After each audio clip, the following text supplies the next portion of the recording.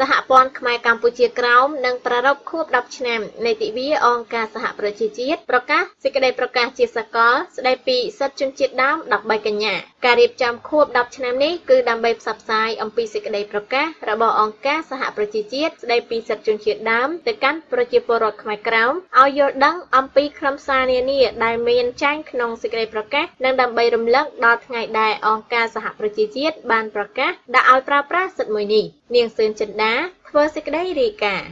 នៅថ្ងៃទី16ខែកញ្ញាខាងមុខនេះសហព័ន្ធខ្មែរកម្ពុជាក្រោមនឹងធ្វើពិធីខួប10ឆ្នាំដើម្បីរំលឹកដល់ថ្ងៃដែលអង្គការសហប្រជាជាតិបានប្រកាសសេចក្តីប្រកាសជាសកលស្តីពីសិទ្ធិជនជាតិដើមកាលពីថ្ងៃទី13ខែកញ្ញាឆ្នាំ2007ពិធីនេះនឹងប្រារព្ធនៅវត្តខេមរៈរាំងសេនាទីក្រុងសាន់ហ៊ូសេរដ្ឋកាលីហ្វ័រញ៉ាសហរដ្ឋអាមេរិកដែលមានថ្នាក់ដឹកនាំសហព័ន្ធខ្មែរកម្ពុជាក្រោមចូលរួមដើម្បីថ្លែងរំលឹកឡើងវិញនៅប្រវត្តិនៃការតស៊ូរបស់សហព័ន្ធខ្មែរកម្ពុជាក្រោមនិងជនជាតិដើមនានានៅជុំវិញពិភពលោកដើម្បីទាមទារឲ្យអង្គការសហប្រជាជាតិអនុម័តសេចក្តីប្រកាសជាសកលស្តីពីសិទ្ធិជនជាតិដើមសេចក្តីប្រកាសរបស់អង្គការសហប្រជាជាតិស្តីពីសិទ្ធិជនជាតិដើមត្រូវបានអនុម័តដោយមហាសន្និបាតអង្គការសហប្រជាជាតិនៅថ្ងៃប្រហ័សទី13ខែកញ្ញាឆ្នាំ2017ដោយមានរដ្ឋជាសមាជិកអង្គការសហប្រជាជាតិភាគច្រើនចំនួន144ប្រទេសបោះឆ្នោតគាំទ្រ4ប្រទេសជំទាស់និង11ប្រទេសអនុប្រវេសន៍ប្រទេសដែលជំទាស់នោះរួមមានអូស្ត្រាលីកាណាដានូវែលសេឡង់និងសហរដ្ឋអាមេរិកប្រទេសដែលអនុប្រវេសន៍រួមមានអាហ្សាំបាតបង់ក្លាដេសប៊ូតានប៊ូរុនឌីកូឡុំប៊ីហ្សាហ្ស៊ីហ្គានយ៉ានីហ្សេរីយ៉ាសហព័ន្ធរុស្ស៊ីសាម៉ានិងអ៊ុយក្រែនរយៈពេល10ឆ្នាំបានកន្លងផុតទៅចាប់តាំងពីសេចក្តីប្រកាសរបស់អង្គការសហប្រជាជាតិស្តីពីសិទ្ធិជនជាតិដើម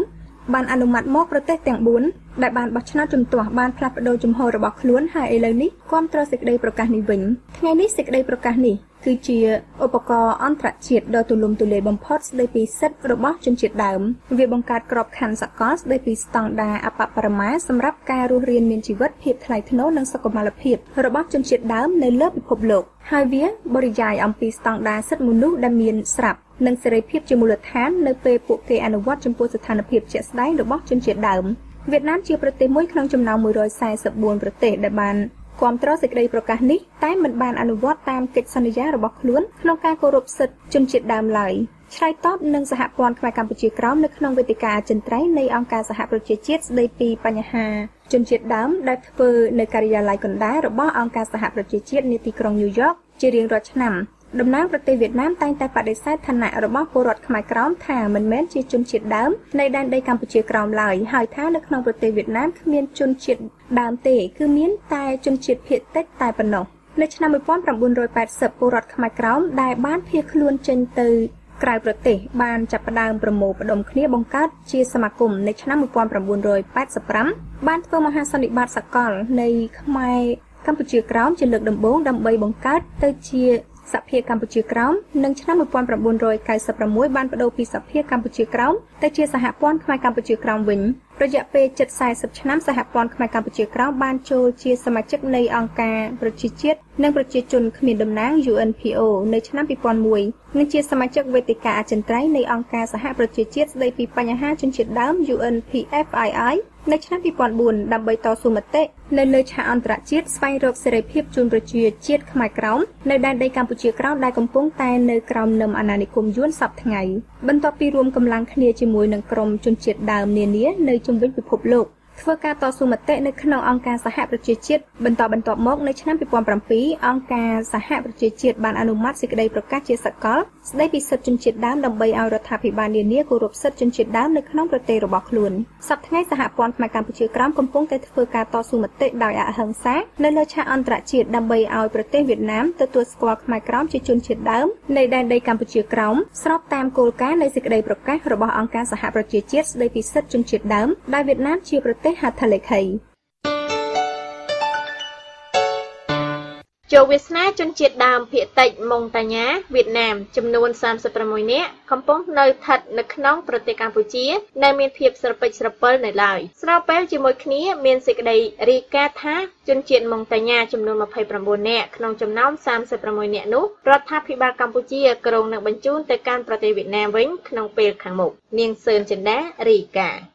វាសនាជនជាតិម៉ុងតាញ៉ាវៀតណាមសេសសល់នៅកម្ពុជានៅមានភាពមិនច្បាស់លាស់ បើទោះជាមានព័ត៌មាននៃការចាប់បញ្ជូនជនជាតិដើមភាគតិចម៉ុងតាញ៉ាវៀតណាមថ្មីបន្ថែមទៀតទៅកាន់ប្រទេសវៀតណាមវិញក្តីមន្ត្រីរដ្ឋាភិបាលកម្ពុជានៅមិនទាន់បញ្ជាក់ថាតើរឿងនេះជាការពិតឬយ៉ាងណានៅឡើយទេនៅក្នុងសេចក្តីរាយការណ៍ព័ត៌មានរបស់កាសែត The Cambodia Daily នៅថ្ងៃទី4កញ្ញាដែលជាថ្ងៃអវសាននៃកាសែតបរទេសមួយនេះបានរាយការណ៍ថាជនជាតិដើមភាគតិចម៉ុងតាញ៉ាវៀតណាមចំនួន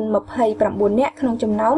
36នាក់នៅកម្ពុជានឹងត្រូវរដ្ឋាភិបាលកម្ពុជាបញ្ជូនទៅកាន់ប្រទេសវៀតណាមវិញបើទោះជាមានការព្យាយាមពីភ្នាក់ងារអង្គការសហប្រជាជាតិផ្នែកជនភៀសខ្លួនដើម្បីបញ្ជូនពួកគេទៅកាន់ប្រទេសទី3ក្តីព័ត៌មាននេះត្រូវបានមន្ត្រីនៃឧត្តមស្នងការអង្គការសហប្រជាជាតិទទួលបន្ទុកជនភៀសខ្លួន UNHCR ម្នាក់សូមមិនបញ្ចេញឈ្មោះបានទម្លាយប្រាប់កាសែត The Cambodia Daily តាមរយៈសារអ៊ីមែលមន្ត្រីអង្គការសហប្រជាជាតិរូបនេះបញ្ជាក់ថាផ្អែកតាមនិយាមអន្តរជាតិជនជាតិដើមភាគតិចម៉ុងតាញ៉ាវៀតណាមចំនួន29នាក់នេះគួរត្រូវបានទទួលស្គាល់ជាជនភៀសខ្លួនមន្ត្រីដដែលអះអាងថា UNHCR បានបង្ហាញនៅជំរើសផ្សេងទៀតនោះគឺបញ្ជូនជនជាតិម៉ុងតាញ៉ាដែលមានអំណះអំណាងច្រើនបង្ហាញថាជាជនភៀសខ្លួនទៅកាន់ប្រទេសទី3ប៉ុន្តែត្រូវបានរដ្ឋាភិបាលបដិសេធដោយអះអាងថាករណីរបស់ជនជាតិម៉ុងតាញ៉ាទាំងអស់នេះត្រូវបានដោះស្រាយរួចរាល់ហើយមន្ត្រីដដែលនេះបានឲ្យដឹងថាអង្គការសហប្រជាជាតិនឹងព្យាយាមបញ្ជូនជនជាតិម៉ុងតាញ៉ា7នាក់ផ្សេងទៀតទៅកាន់ប្រទេសទី3ឲ្យបានកាន់តែឆាប់អាចធ្វើទៅបានទោះជាយ៉ាងណាប្រធាននាយកដ្ឋានអន្តរប្រវេសន៍ក្រសួងមហាផ្ទៃលោកតាន់សុវិជានៅមិនទាន់អាចបញ្ជាក់ថាព័ត៌មាននៃគម្រោងបញ្ជូនជនជាតិម៉ុងតាញ៉ាទៅវៀតណាមថ្មីបន្ថែមទៀតនេះឬយ៉ាងណានោះទេនៅថ្ងៃទី4កញ្ញាដោយលោកថ្លែងថាលោកមិនមានព័ត៌មានពីថ្នាក់លើនៅឡើយក្នុងចំណោមជនជាតិម៉ុងតាញ៉ាទាំង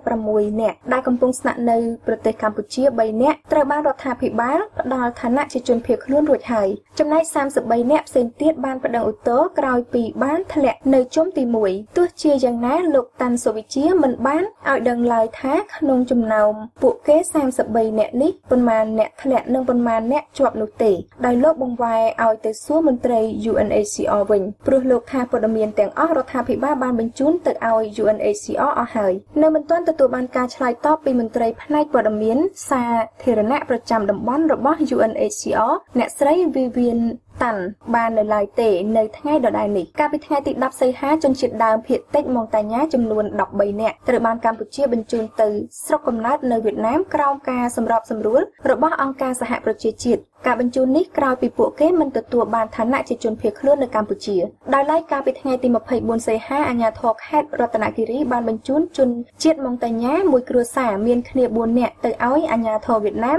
ខេត្តយ៉ាឡាយវិញដែរពួកគេបានរត់គេចខ្លួនពីស្រុកកំណើតមករស់នៅភ្នំពេញរួចបន្តដំណើរទៅកាន់ប្រទេសថៃស្នាក់នៅមួយរយៈប៉ុន្តែចុងក្រោយបានសម្រេចវិលទៅវៀតណាមវិញតាមខេត្តរតនគិរីដោយស្នាក់នៅផ្ទះសំណាក់មួយកន្លែងក្នុងក្រុងបានលុងដើម្បីស្វែងរកលទ្ធភាពឆ្លងដែនទៅស្រុកកំណើតពីព្រោះខ្លាចអាជ្ញាធរវៀតណាមធ្វើទុកបុកម្នេញពួកគេត្រូវបានសមត្ថកិច្ចខេត្តរតនគិរីជូនដំណើរទៅប្រគល់ឲ្យអាជ្ញាធរវៀតណាមស្រុកដាក់គឺខេត្តយ៉ាឡៃដោយមានក្រុមគ្រួសារពួកគេនៅរងចាំទទួលទៅលំនៅឋានវិញ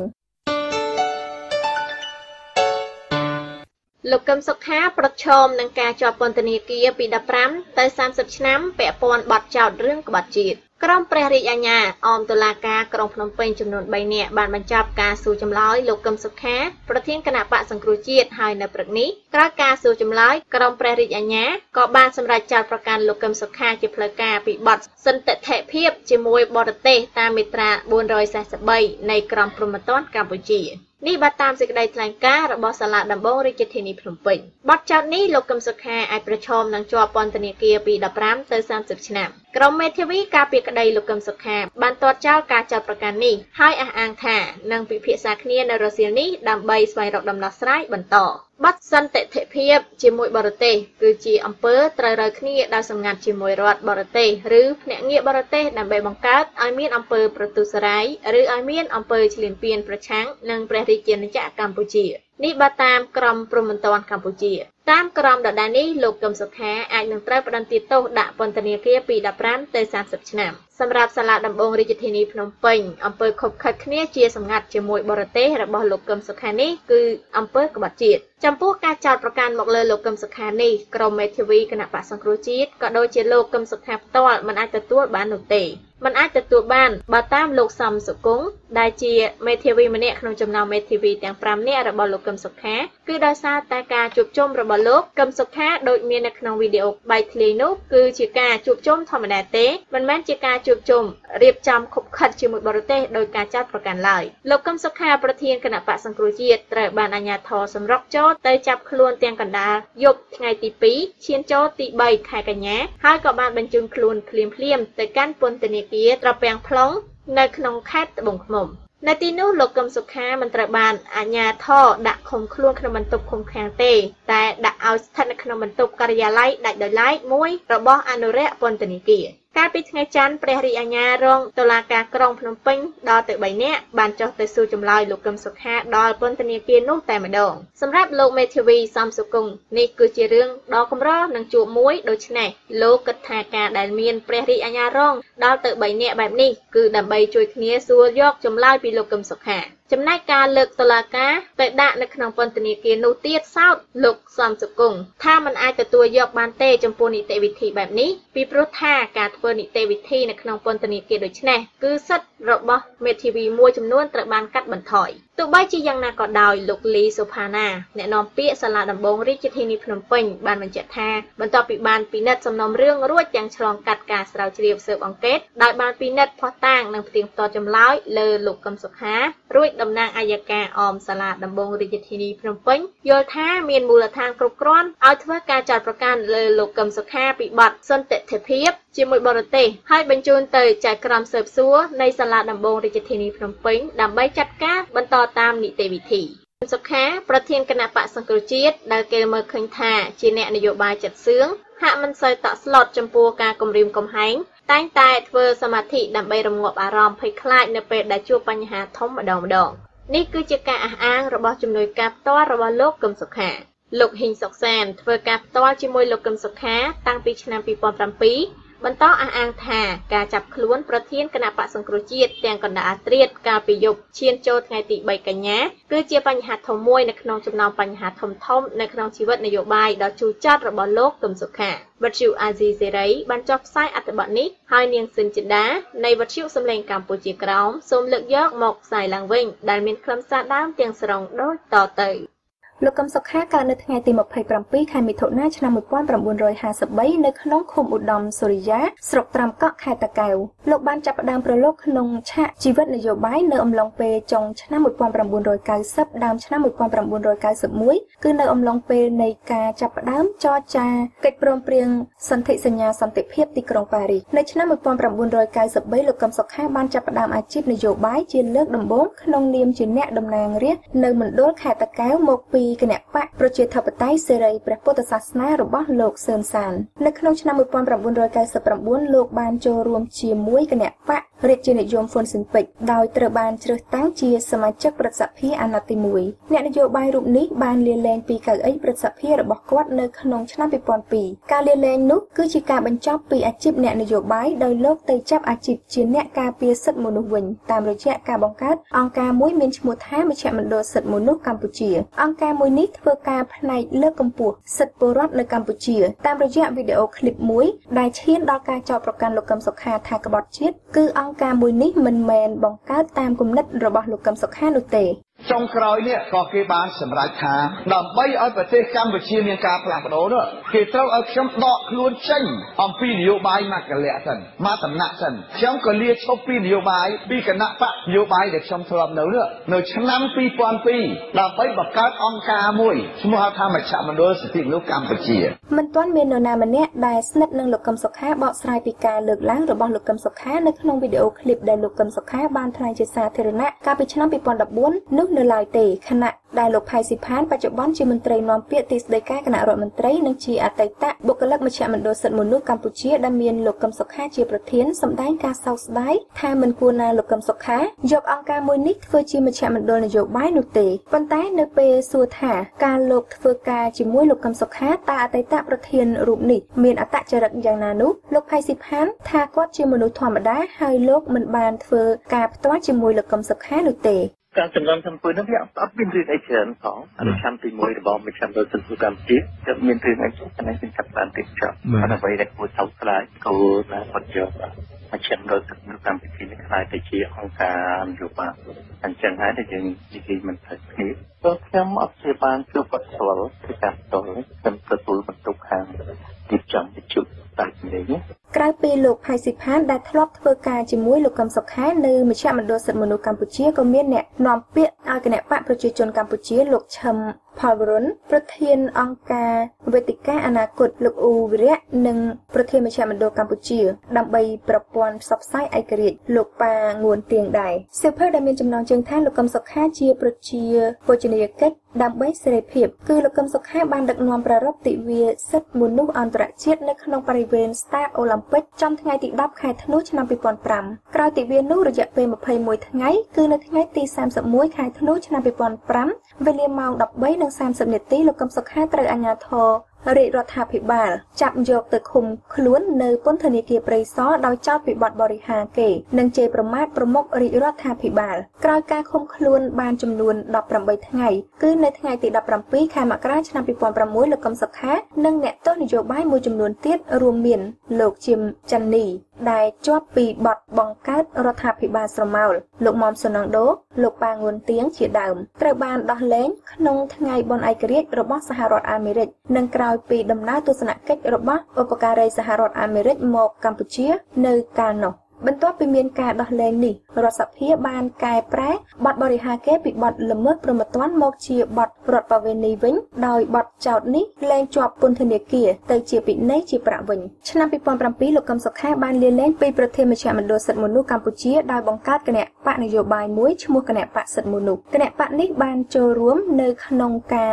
បោះឆ្នោតរដ្ឋសភាអាណត្តិទី4ឆ្នាំ2008ដោយទទួលបាន3អាសនៈនៅក្នុងរដ្ឋសភាជំនួយការម្នាក់របស់លោកកឹមសុខាគឺលោកហេងសុកសានបានស្ងើចសរសើរចំពោះភាពក្លាហានរបស់លោកកឹមសុខាដូច្នេះហើយទើបនៅឆ្នាំ2007លោកបានសម្រេចចិត្តរៀនសូត្រពីលោកកឹមសុខាគឺបន្ទាប់ពីលោកបានប្រឡងជាប់ជ័យលាភីប្រកួតអត្ថបទមួយដែលមានលោកកឹមសុខាជាគណៈកម្មការកែអត្ថបទលោកហេងសុកសានរៀបរាប់ថាចាប់តាំងពីដើរតាមលោកកឹមសុខាភាពជូរចត់នៃជីវិតនយោបាយរបស់លោកកឹមសុខាមានច្រើនណាស់លោកថាចៅហ្វាយរបស់លោកគឺលោកកឹមសុខាធ្លាប់ជួបឧបសគ្គជាច្រើនដូចជាកងកម្លាំងប្រដាប់អាវុធជាច្រើនអ្នកបានហុំព័ទ្ធសន្តាគារលោកកឹមសុខាស្នាក់នៅនាខេត្តកំពង់ចាមកាលពីអំឡុងបោះឆ្នោតឆ្នាំ2013រួចហើយបន្ទាប់ពីបានចេញពីសន្តាគារមានរថយន្តរបស់កងទ័ពបានដេញបុករថយន្តលោកកឹមសុខានិងការឃុំខ្លួនឯងរបស់លោកកឹមសុខានៅក្នុងអគារទីស្នាក់ការបកក្នុងឆ្នាំ2016ជាដើមនៅរាល់ពេលជួបបញ្ហាធំៗលោកហេងសុកសានប្រាប់ថាលោកកឹមសុខាតែងធ្វើសមាធិដើម្បីរងាប់ផ្លូវចិត្តនិងដើម្បីបំបត្តិការភ័យខ្លាចនៅក្នុងចិត្តទៅពេលដែលជួបបញ្ហាគាត់យកផ្លូវធម៌មកដោះស្រាយគាត់សមាធិច្រើនគឺថាមានបញ្ហាគាត់សមាធិហើយការសមាធិជួយឲ្យគាត់មានចិត្តជ្រះថ្លាហើយរកវិធីដោះស្រាយបានដោយងាយដូចជាកាលដែលគាត់ទៅជាប់ឃុំនៅក្នុង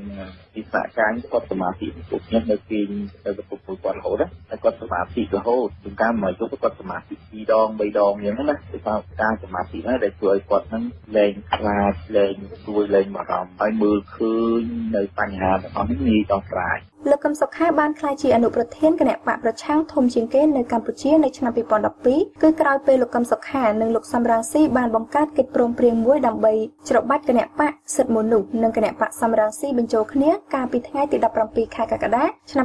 2012នៅទីក្រុងម៉ានីលប្រទេសហ្វីលីពីនក្រោយការរួបរวมគ្នាគណៈបកនេះទទួលបាន55អាសនៈនៅក្នុងការបោះឆ្នោតសកលអាណត្តិទី5 លោកកឹមសុខាត្រូវបានជ្រើសរើសជាអនុប្រធានទី1នៃរដ្ឋសភានៅថ្ងៃទី26ខែសីហាឆ្នាំ2014ដោយមានចំនួន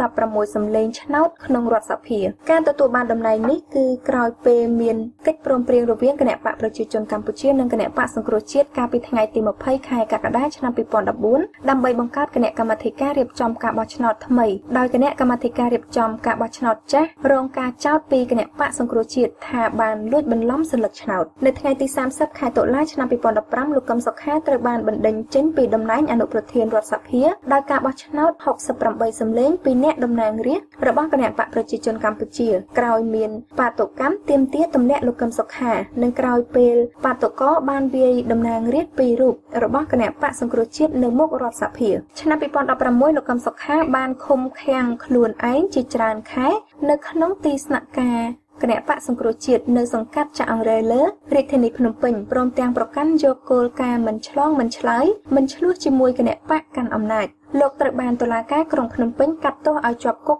5ខែក្រោមបទបដិសេធមិនបង្ហាញខ្លួនក្នុងតុលាការដើម្បីសាកសួរក្នុងករណីបេសកចារប្រឆាំងនឹងរូបលោកក្រោយមកលោកត្រូវបានលោកនាយករដ្ឋមន្ត្រីហ៊ុនសែនស្នើព្រះមហាក្សត្រលើកលែងទោសនិងទទួលបានតំណែងជាប្រធានក្រុមមតិភាគតិចនៅក្នុងរដ្ឋសភាជំនួសលោកសំរងស៊ីទោះជាយ៉ាងណាតួនាទីនេះមិនបានថិតថេរយូរអង្វែងទេដោយត្រូវលុបចោលវិញនៅថ្ងៃទី31ខែមករាឆ្នាំ2015តាមសំណើរបស់លោកនាយករដ្ឋមន្ត្រីហ៊ុនសែនម្ដងទៀតនៅថ្ងៃទី2ខែមិនិនាឆ្នាំ2017លោកកឹមសុខាត្រូវបានសមាជគណៈបកសង្គ្រោះជាតិបោះឆ្នោតឲ្យជាប់ជាប្រធានបកប្រឆាំងដោយអមអនុប្រធាន3រូបនៅក្រោមការដឹកនាំរបស់លោកកឹមសុខាគណៈបកប្រឆាំងបានកើនឡើងនៅក្នុងការបោះឆ្នោតក្រុមប្រឹក្សាឃុំសង្កាត់អាណត្តិទី4កាលពីថ្ងៃទី4ខែមិថុនាឆ្នាំ2017ដោយទទួលបាន482នៃឃុំសង្កាត់ទាំងអស់ចំនួន1646ទូទាំងប្រទេសជំនួយការរបស់លោកកឹមសុខាគឺលោកហេងសុកសានសរសើរថាលោកកឹមសុខាជាមនុស្សក្លាហានមិនតក់ស្លុតមិនងាយជឿគេហ៊ានប្រឈមនឹងបញ្ហាហើយរាល់បញ្ហាគឺលោកកឹមសុខាតែងរកដំណោះស្រាយចេញងាយជាងមនុស្សដទៃកត្តាទាំងនេះធ្វើឲ្យលោកចាត់ទុកលោកកឹមសុខាជាចៅហ្វាយនាយដ៏វៃឆ្លាតជាគ្រូដ៏មានទេពកោសល្យនិងប្រៀបដូចជាឪពុករបស់លោកប្រជាពលរដ្ឋជាគ្រូជាចៅហ្វាយរបស់គាត់មានន័យថាជាពលរដ្ឋអត់ចេះដឹងគាត់ត្រូវពឹងផ្អែកដើម្បីឲ្យប្រជាពលរដ្ឋនឹងយល់ដឹងដោយតែគាត់ទៅពីថាខ្លាចភ្លាមនេះណាគាត់ត្រូវធ្វើអ្វីៗដើម្បីប្រជាពលរដ្ឋគាត់ថាគាត់មកដល់10ថ្ងៃនេះនយោបាយរបស់គាត់បានដើរលើផ្លូវត្រូវបានមកដល់ទីនេះគឺប្រជាពលរដ្ឋតាមផ្ដល់ឲ្យគាត់លោកកឹមសុខាត្រូវបានគេស្គាល់ជាអ្នកនយោបាយដែលប្រសពក្នុងការបង្កើតពាក្យស្លោកខ្លីៗសាមញ្ញក្នុងការឃោសនារកសម្លេងឆ្នោតដូចជាពាក្យថា